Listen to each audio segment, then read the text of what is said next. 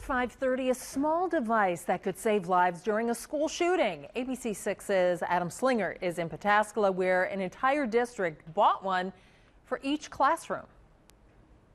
This is called the Barracuda Intruder Defense System. Very easy to use. Check it out. With just a few steps, push, pull, bar, pin, the door is jammed and it stops an intruder from getting in. It's just why? Why aren't more districts doing this?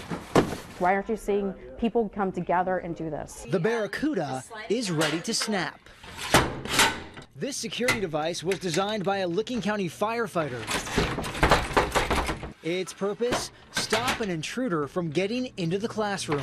This is the safety of our kids. Why wouldn't we want the absolutely best products in to make sure our kids are safe?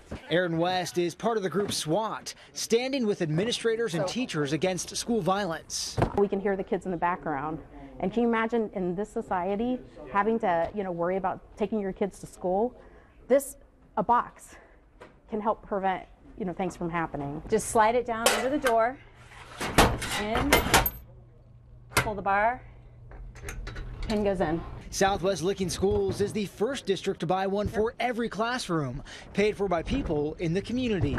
Each door is $100 per door, and we had 307 doors in the district, so it was right around $30,000. A big investment they're hoping they'll never need. Our community is standing together today before something happens. A lot of the communities don't come together until after something happens.